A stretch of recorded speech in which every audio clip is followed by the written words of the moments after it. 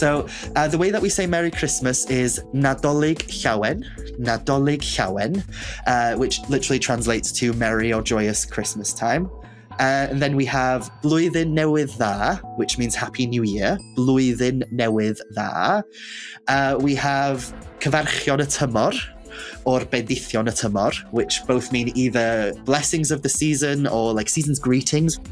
Hello, Mystics, and welcome to the Occult Unveiled. I'm your host, Ashley Ryan, and today I have the Welsh witch with me, Mhara Starling. She's an author, a teacher, and a genuinely joyous person. Welcome to the show, Mhara. Oh, thank you so much for having me. I'm excited to talk to you. I am so excited too. I've been watching your TikToks for a while. You are so entertaining and so informed. Oh, thank you so much. I try to be, at least. So for some of our listeners who may not be familiar with you, can you tell us a little bit about your background? Where did you grow up? I'm originally from a little island that's at the very tippy top of North Wales. And I think Wales is a country that is often overlooked and doesn't really feature in many people's minds. I remember when I went to university, I had numerous international student friends who were from overseas, and many of them didn't even know that Wales as a nation even existed before they met me. So it's rather insane. But I grew up in Anglesey, North Wales, so a little tiny island, and in a tiny little village called Aberfraw, which was a coastal village.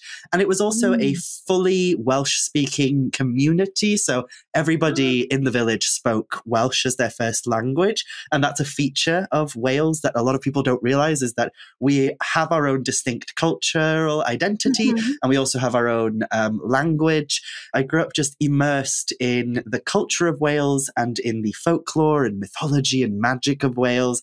And so it's no wonder really that I grew up just obsessed with so much of what is now magic and witchcraft and such, because a lot of the elements of magic and fantasy and mythology and such that is so popular in the greater world nowadays across the world is very much inspired by a lot of our magical and mythological traditions as well. Well, it sounds like you had such a magical childhood and a magical life, and growing up in a place that has such a rich history. And that's why we're here today. We're going to be talking about Christmas, Yule, the Winter Solstice, and how Welsh culture plays a big part in that. Oh gosh, yes, definitely. Yes, I do love my Yuletide traditions.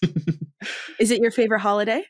So here in Wales, we have a traditional form of what we would now call Halloween. So everybody knows about Samhain. Everybody practically, if you're interested in occultism or paganism in any kind of format, you probably have heard of Samhain, which is the kind of Gaelic festival that takes place around the same time as Halloween. And a lot of traditions that we now associate with Halloween share their origins with Samhain. Samhain, a Celtic festival marking the end of the harvest season and the beginning of winter, celebrated on October 31st. It is often associated with Halloween. But what a lot of people don't realize is that the Celtic cultures are kind of split into two distinct groups. So we've got the Goidelic Celtic cultures and the Brythonic Celtic cultures. And the Goidelic Celtic cultures cover areas such as Scotland and Ireland and the Isle of Man, whereas the Brythonic Celtic cultures are places such as Wales and Cornwall and Brittany. And so we have like similar-ish cultures. In Welsh culture, we don't celebrate Samhain. We celebrate what we call Calan Gaeaf. Calan Gaeaf, it's a lovely word. So the 31st of October in Wales is known as Nos Calan Gaeaf, which translates to essentially mean winter's eve. And it's the first stirrings of the winter season. It's when farmers would have acknowledged that it's time to essentially turn over everything in preparation for the winter that is ahead.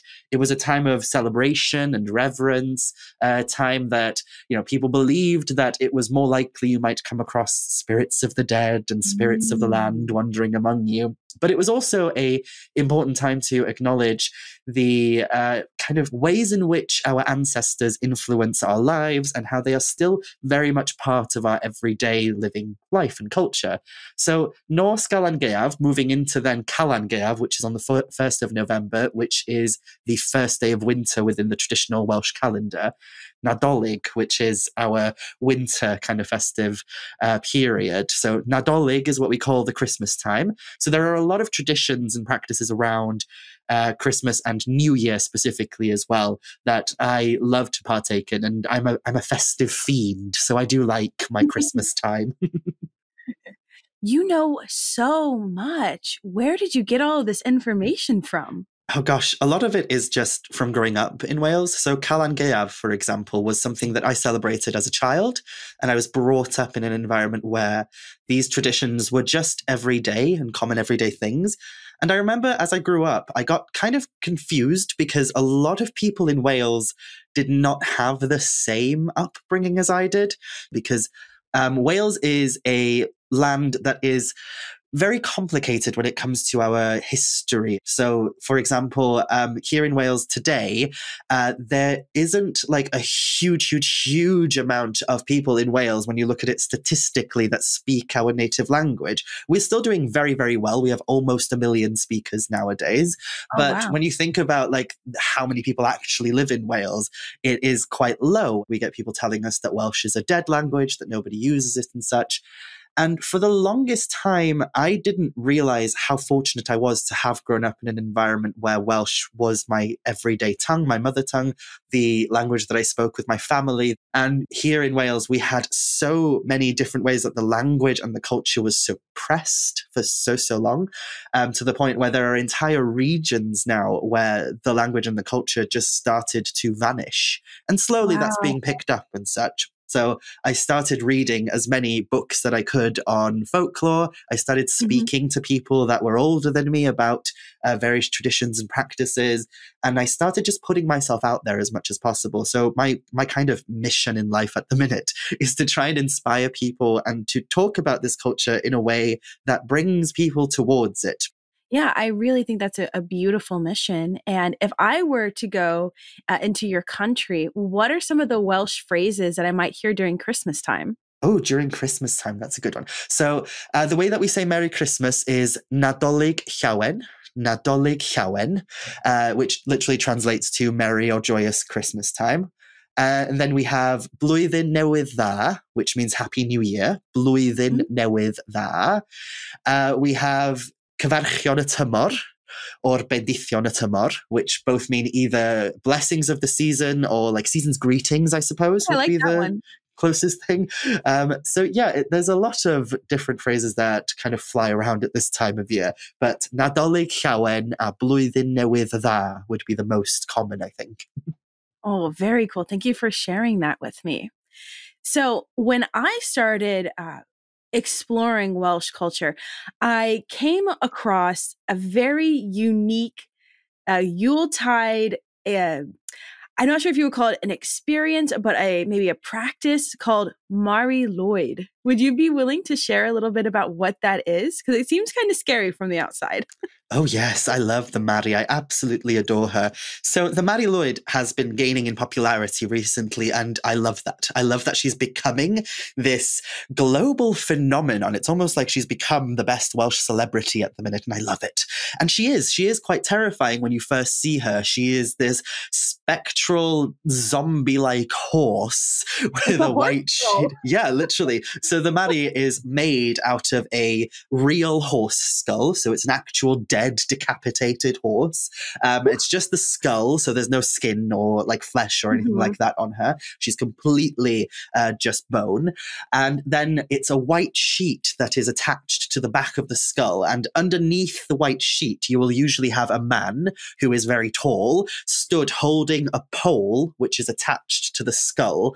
And this pole will usually have like a little lever attached as well, so that the jawbone of the horse skull can move and like clap down on itself and make like a clacking noise.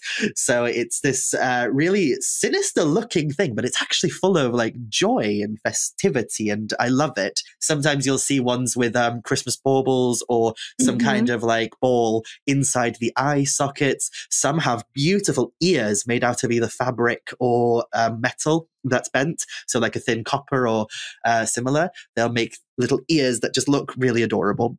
And Very the cute. idea of like adding all of these adornments, especially adding bells and such, is so that when the Mari moves around, she has this swishy, beautiful, ethereal quality with the ribbons that wrap around her. But she also makes noise. She creates a lot of noise as she moves. And what you'll notice is that the people who kind of carry the Mari, who embody the Mari itself, when they are inside the sheet and they're holding the pole, they'll sometimes make her shake. They'll just shake the pole up and down so that you hear this like jingling of bells and she comes near you and such. She's part of various traditions that we have across like the Celtic nations and also in parts of England. And you find it in even areas of Europe where at this time of year, there are various traditions where people go door to door in order to sing songs and share in drink and food and such. And this is just kind of our version of that, the wassailing tradition. But the history of the Mari Lwyd is quite fascinating. And it's really interesting how she's become this huge global phenomenon, considering like there are people I know nowadays who are all the way over in Australia, in Canada, in the United States, who are literally making their own Maris and parading them around the streets. I've been to parades where people have Maris and similar kind of skull figures and hooded figures, as we call them here. They traverse around like the streets around Christmas time and New Year's and such. But the fact is that Mari herself was not that huge of a thing until very recently. In the original like tradition that this comes from, there was usually about 6 people in a group, a minimum of around 6 people. And they'd all be dressed up in various costumes and such. And they'd go door to door and they would knock on the door and they would start singing a song. So like the first verse that you'd usually hear would be something along the lines of like, Wel dyma ni'n dwad, gyfeillion ddiniwad, I ofyn am genad, genad I ganu. So that translates to, well, here we come, joyful fellows are we, and we're asking you for permission for us to sing. And then the people inside the house would have to return a rhyme to the Mari Lwyd party, and they'd have to sing back to the Mari. And then the Mari Lwyd would sing back to them, and it would go back and forth like this a few times until one of them couldn't rhyme anymore, until they couldn't think of any more rhymes. So a lot of the times they would make some of these verses up on the spot, and some of the verses were traditional ones, others were just made up on the spot. And once the verses kind of came to an end and there were no rhymes left, well, something would happen. So either if the people inside were the ones who couldn't come up with a rhyme, then the Mari Lwyd would enter into the house. And if the Mari Lwyd was the one who couldn't come up with a rhyme, then they had to be turned away and gone to another house. But most people let the Mari in. Most people were just like, yeah, fine, get in here then. And once have inside, some wine. yeah, have some wine, come in. Once inside the house, the Mari causes all sorts of havoc. So she'll usually turn the fire off. She'll like pour some water over the fire or over the hearth. And then they'll dance and they'll sing and they'll play some like shows for the people inside. They will recite some songs and maybe act out a scene or something. And then the Mari Lwyd would raid the cupboards and she would steal all of your food and all of your wine and all of your beer, and they would just drink and be merry and do whatever they could to have fun. And then once they were bored, they would leave and go on to the next house. So it's this really fun tradition rooted in this one little area. And then over time, as people started becoming aware of this, it migrated from the southeast of Wales. Nowadays, in the modern age, people are infatuated with this skeletal horse spirit that visits them at Christmas time. Now, I think it's lovely. I think it is too. And I am one of those people. I'm most certainly fascinated by her. She reminds me of a folkloric figure that comes from my ancestry in Bavaria and in Central Europe, known as Krampus. So Krampus is the bad Santa, as some people would like to say, but traditionally he accompanied Saint Nicholas, who was a saint during the 4th century. And Krampus is often a very frightening figure. He has cloven hooves, which are a reminder of Pan. He has bells and chains and a long tongue and a switch of bundles that he would swat naughty children. And on December, it's 5th or 6th, depending on where you are, where there's Krampusnacht. And that is where there is a running through the town, and all of the men dress up as Krampus, and they drink and they're merry, and it's a lot of fun, even though it is quite scary. And I think that's what's so interesting about ancestry here is we see the darkness within the Christmas tide, because there always needs to be a balance of light and dark. Absolutely, yes. And I love that the Krampus as well has that kind of tie to the Christmas period in like the association with St. Nicholas, because the Mari has a similar one, not to St. Nicholas so much, but the Mari, there's like a little strange Christian folktale that built up around the Mari that associates her with the Nativity, with the Nativity of Christ, where it was said that essentially, when Mary arrived at the stable to give birth to Jesus, there was a horse that was in the way. It was too annoying. It was in the way, and she was also pregnant, the horse, and she was about to give birth to a foal.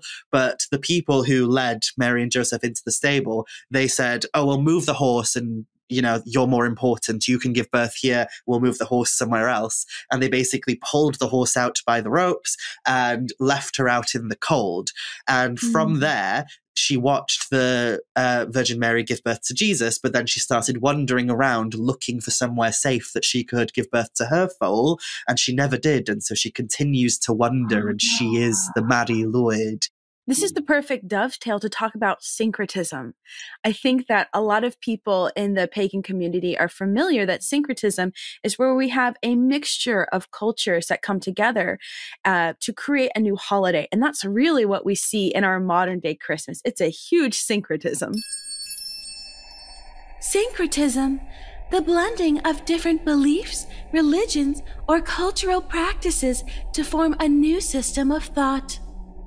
Oh, absolutely. Definitely. And, it's always complex to talk about it because there is this narrative that gets kind of thrown around nowadays that Christmas is purely just stolen from paganism and such. And it's really popular among pagan groups to push that narrative. And I think it's a take that is lacking in nuance, because when we actually look at it, the true way in which we have our modern day Christmas traditions and practices is that syncretism, the way in which that culture just blended over time. It wasn't this, one singular Christian monster that came through Europe and grabbed the pagan traditions when actually it's Christian now. It was such a more complex system of syncretism and people clinging on to older beliefs and changing them slightly to adapt to newer times. And yeah, I just love it. And it's something that comes up a lot with Mari and with these traditions around this time, is this question of, do they have pagan origins? And I always say we can't prove that they have pagan origins. You can guess by looking at it. It doesn't quite fully look Christian in nature, really. But then does it really matter? Because our ancestors obviously held these customs so dear to them that they've become their own thing now. Absolutely. Things are not always so easily black and white. There's a lot of gray in between, particularly when it comes to Santa Claus. Now, he has quite the origin. A lot of people associate Santa with Saint Nicholas, who was a figure in the 4th century, but he's also similar to Odin. Now, Odin was seen traveling through the skies during Yuletide, and he had a sleigh, and he had an 8-legged horse. Not quite our reindeer. I have a bit of a obsession with Santa Claus, I will be honest, because I see Santa Claus as almost this new modern global deity that just kind of takes on the very spirit of this season. And so I love looking into the origins of him and such. But one thing that I really love to kind of bring it to a Welsh perspective, because I'm obsessed with my own people, is we have our own version of Santa Claus, which is Sean Corn. And Sean Corn kind of translates to chimney pot John. That's what you would say in English, is chimney pot John. And I always assumed for years and years and years that Sean Corn was just this Welshified version of the more modern Santa Claus, that, you know, as Santa Claus, the figure started becoming more popular in Europe and such, that the Welsh were just like, we need a name for this thing that comes on Christmas Day and gives presents, and that they just gave it the name Sean Corn, and that was it. Because it just kind of sounds like, you know, chimney pot John. It just sounds like it's the kind of name they'd give to some thing that comes down the chimney and gives presents. But I started looking into it a few years back, and I got really infatuated with like looking into the history of where Sean Corn comes from. And what I found was a really interesting entry in a book from the early 20th century where a songwriter, he writes about how Sean Corn was this completely different figure to Santa Claus. He goes on about how Sean Corn was a chimney-dwelling household fairy, essentially, a type of household spirit. And he was really obsessed with making sure that children went to bed early enough. And if the children went to bed early every night and they were good children and such, then this chimney-dwelling household spirit would, on Christmas Day, leave gifts for the children. And then they would wake up in the morning and be thankful and say it's Sean Corn, you know, that did that. And over time, this evolved so that we kind of blended that tradition with the more modern Santa Claus and made it into a thing. But like, it's fairly interesting because when we look at Santa Claus as well, there is this whole idea that he was like this jolly elf as well. And, you know, the interpretation of him as the jolly old man is not the only interpretation that existed through time. There's also this idea that he was a smaller elf-like figure. So it might have its origins there, but I also like to think it has its origins, the Sean Corn figure now, in the household spirits and fairies that existed within Celtic culture as well. So here in various Celtic nations over here, we have beliefs that households have their own spirit, their own fairy that lives inside, and that we have to take care of the household so as not to offend the household spirit. So the idea that even our version of Santa Claus might have evolved from that fairy faith, it fills me with so much glee. I love that so much. Yes, fairies are very popular in the Welsh folklore. I've seen that from a lot of your TikToks. And that reminds me of the Germanic people. So there's a lot of evidence of evergreen trees coming from the Yule traditions where, fire hazard, please don't do this, fellow listeners, but they would take the tree and they would put candles in the tree in order to ward off evil spirits and evil fae. And I think that's so interesting, the difference that we see here, where the fairy is considered to be a very positive figure of the household, whereas in some traditions in the Germanic culture, it's not. Yeah, definitely. In Welsh culture, it's kind of like they're not entirely evil, but you don't want to get on the wrong side of them either. So that's why we kind of have various types of fairy-like creatures. And the household fairy was just kind of one that you had to put up with. You had to put up with because every house had one. Whereas the fairies that kind of existed out in nature or the other world, they were ones that like most people did not want anything to do with. So the household fairy had to be appeased, whereas most other fairies were warded away. So yeah, it is really interesting. So part of your journey as when did you decide that you were a witch, or is that something you always felt? Oh gosh, I think there was a part of me that always had an obsession with witchcraft and magic. I remember when I was very, very little and I first started primary school, as I mentioned earlier, I grew up in a very small rural community. My school only had 26 students in total. Whoa. And I remember the first day, two of the teachers came to meet me and they looked at me and they asked me, to tell them about myself. And I remember the first thing I said to them was, Dwi wrth fy modd a môr forwynion tylwyth teg a gwrachod, which translates to, I'm obsessed with mermaids, fairies, and witches. Aww. And from that moment, from that first moment where I said that to them, they started pointing me in the direction of books to do with mermaids, fairies, and witches within a Welsh cultural context specifically. So they knew that I was obsessed with things like Disney's Little Mermaid and Tinkerbell and such, but they were like, hey, we have Welsh versions, you should read those books. And so I'm forever grateful to them because they kind of pushed me in the right direction for that from such a young age. I also had a grandmother, which I called Nain Mumo, which translates to grandmother Moo Moo, because she lived on a farm with cows. Don't know how she felt about that. I don't know how she felt about being referred to as a cow, basically, but she was inherently quite a magical person. She lived on this middle of nowhere farm, and I loved visiting her because I would run through the fields for hours and hours and hours, and she would tell me stories about the fairies that live on the farm and things.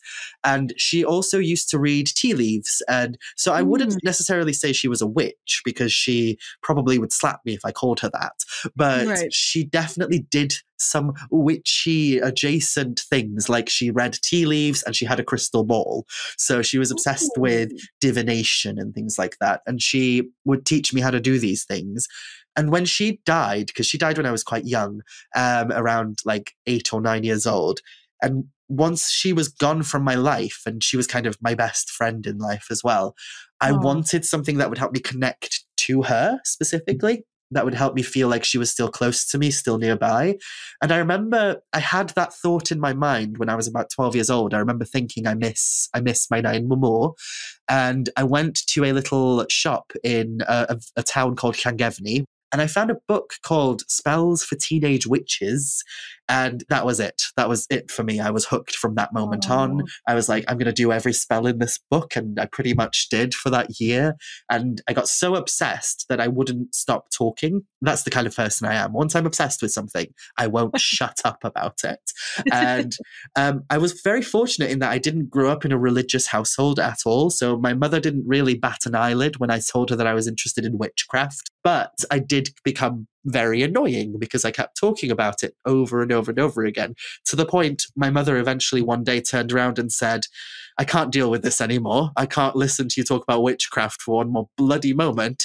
Do you know that Julie Franklin, who was another teacher that worked in the school, she was a visiting art teacher, she was like, did you know that she's a witch? And I was like, no, what? That can't be true. And so I went on my merry little way and I walked to her house, and she's the like stereotypical witch, like wise woman type person that you think of. She didn't live in the village. She lived across the bridge, about a mile out of the village, in a little cottage all on her own. So like I said, stereotypical witch. I'll take that life. Thank you very much. Oh gosh, I was so jealous. And she lived in this tiny little cottage in the middle of nowhere. I knocked on her door and she opened the door, and she was this very kind of domineering woman. She had a very larger than life personality, and she had this face, you know, the type of face where people have this face where they look at you and you just feel like they're peeling your skin and they're looking into your very soul. And I remember knocking on the door as a 13, 14-year-old. I can't remember how old exactly I was. And she opened the door. She looked at me and she just went, yes. And I went, well, and I, like very breathlessly, because I just walked a bloody mile from the village, went, my mum tells me that you're a witch. Is that true? And she just looked at me and she went, maybe, depends why you're asking. And I said, please teach me everything you know.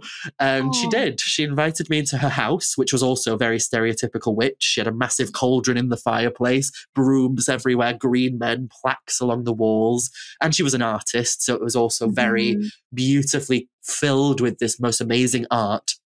And she and I grew this really strong friendship where we would go for walks together. We would travel off to like burial chambers and ancient monuments together. And she would dress in her glorious robes, and she would take me to strange secret places to do all sorts of magic. And she taught me how to connect with the spirits of plants and how to connect with the spirit of place and such. And she became my mentor, essentially. And I loved her so, so much. And through her, I met the Anglesey Druid Order and the chief of the Anglesey Druid Order, Christopher Hughes, who is still a mentor of mine to this day. I love him to bits. And I just learned so much from them. And specifically, it was a mixture of Julie's kind of intuitive style of witchcraft which was very land specific, very land based, very connected to the region that we were in and the spirits of the land of that place. And then Christopher's style of druidry, which was informed and inspired by the culture of Wales specifically. So he helped me to connect more to Welsh mythology, Welsh deities and such. So it was a blend of these two people that kind of created and crafted me into the witch that I am today. And unfortunately, Julie died 2 years ago. I can feel her every day. And so, yeah, it was those two that really cemented me as a witch. But I guess I decided from literally the minute I could speak. That's really amazing. I mean, what an incredible story to be able to see your growth and evolution and how these people were so accepting and willing to help mold you. I did not have that experience. I grew up in the Bible Belt of the United States. So, yeah.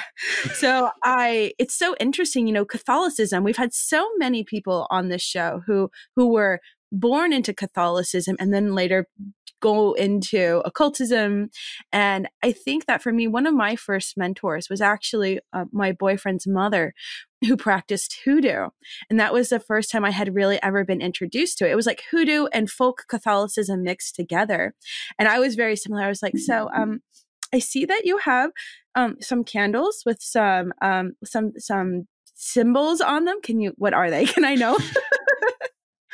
And she was so lovely. And she owns a shop now in Florida where she got to fulfill her dream of being able to help and heal people. And we're so lucky to have people like that in the world. I meet a lot of witches nowadays and people who practice forms of magic, folk magic, occultism, and they don't have that kind of figure that they can turn to and kind of see as a support, because I never saw Julie as kind of controlling or coercing my practice. She was an influence and she inspired me.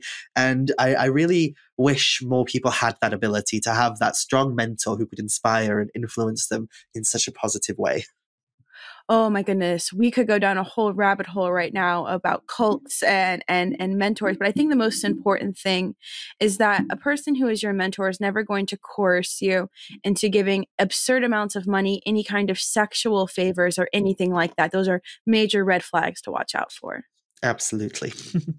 So another thing I wanted to talk about was, how did we choose as a collective society when Christmas was? And it's about the winter solstice. Would you be able to share a little bit about what the winter solstice is with us? Yes, of course. So the winter solstice in scientific terms is the shortest day of the year. It's the day that has the least amount of sunlight. But significantly, it obviously has been an important date for humans for as long as we can trace back, because there are so many different elements of history that point towards the idea that the time of year when the winter solstice takes place, which is usually around the 21st, 22nd of December, has long been a period of celebration for humans. We seem to obsess over that time of year, don't we? And it's not something that, came just from the birth of Christianity. There's evidence that in ancient Rome, they celebrated, is it Saturnalia?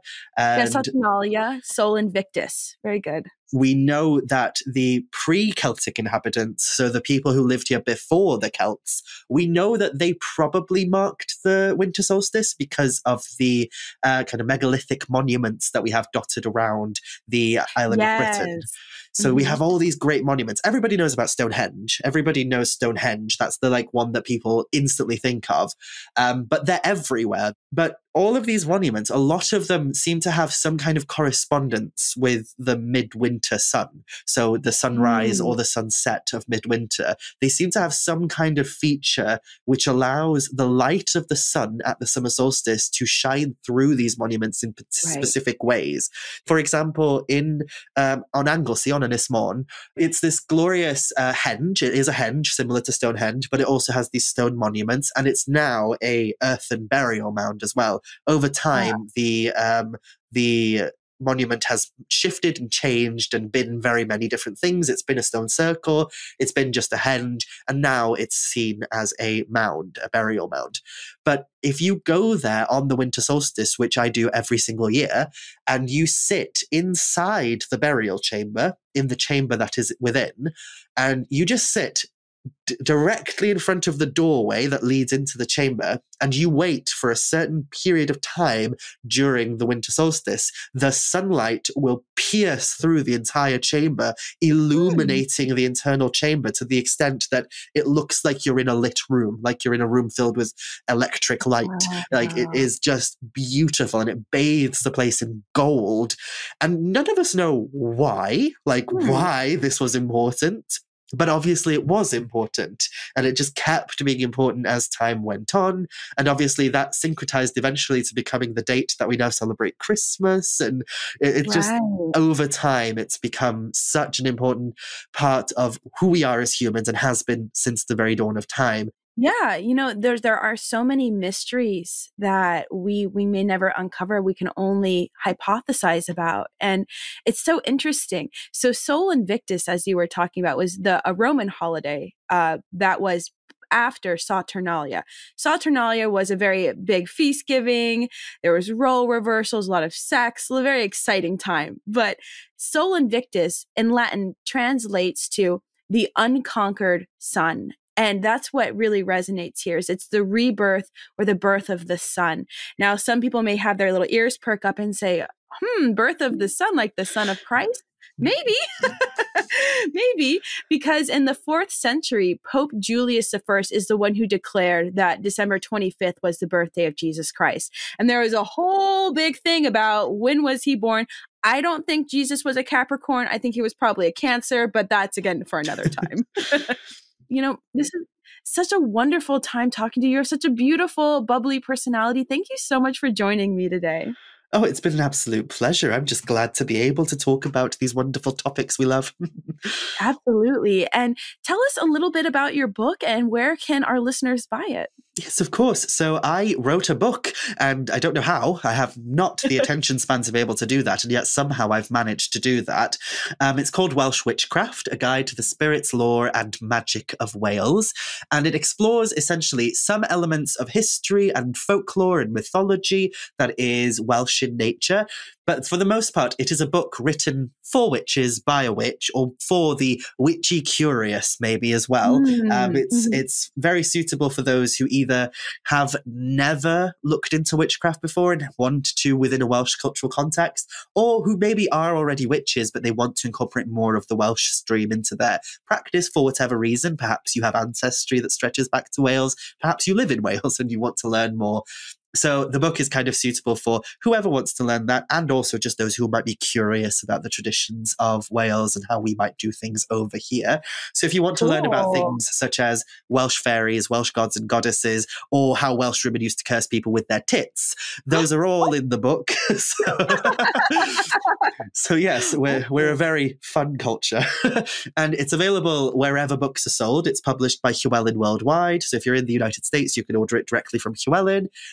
But wherever books are sold, I very much recommend going to your local bookshop and asking them to supply it, or ask your local library if they can get it in. I also very much suggest that. And I will also be coming up with a second book next year, but I have to be kind of hush-hush about that. So just keep an eye out. And if you want to stay up to date with me as I get around to releasing the second book, I'm Mhara Starling, M-H-A-R-A Starling, across all social media. I'm on TikTok, I'm on Instagram, I'm like a rash. I get around, and once you've rubbed up against me, you won't be able to get rid of me. So you'll find me everywhere now. You're too funny. So I have one more question before we wrap up today. And it's about the importance of the ancestral traditions in the modern day of AI and social media. What can people do to keep these traditions alive?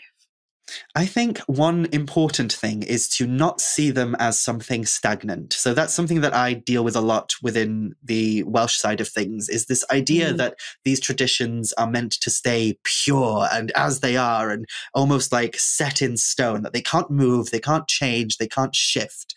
And that's not the point of folk traditions or ancestral practices. They're meant to change. They're meant to change over time. They're meant to fit in with our world. And it's what our ancestors have done. done throughout all of time. Mm-hmm. And if we allow them to stagnate, if we allow them to kind of sit in the background and just be left as relics of what the people of this place once did once upon a time, they will become irrelevant and they will die out. So, for example, going back to the Mari Lwyd, for example, we know that this tradition was originally only recorded to one tiny area. And some people use that as kind of ammunition to say, well, we shouldn't be doing it elsewhere then. But that's missing the point in my eyes. It's like it has grown because the people need it to grow. And we should be proud of the fact that now it's becoming something so big that it's allowing us the opportunity to talk about the history of it. And that might not be happening if it hadn't grown and hadn't become so popular and hadn't branched out from what it originally was. So I think there's this need to have a reverence and a kind of a respect for culture in a historical sense, and yet also a desire to allow things to grow and change and shift and fit into the new way of doing things so that they're part of our everyday life rather than just relics of what once was. And that might be counterintuitive to some listening who might be thinking like, how do you kind of justify changing traditions in order to keep them alive? But that's the way that traditions stay alive, I think, is becoming relevant in how we need them today. And it comes full circle because we talked about syncretism. It's about we're reviving traditions in order to fit into the modern age and for a way for people to be able to resonate with them. We're not farmers anymore. So it's a little bit different now. Absolutely. Again, Mhara, this has been such a pleasure. Thank you so much for joining me. Oh, thank you so much for having me. It's been wonderful. And until next time, mystics, stay magical.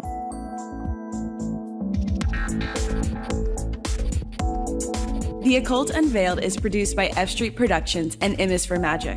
Our executive producers are Ashley Ryan, Michael A. Simon, and Scott Kushner.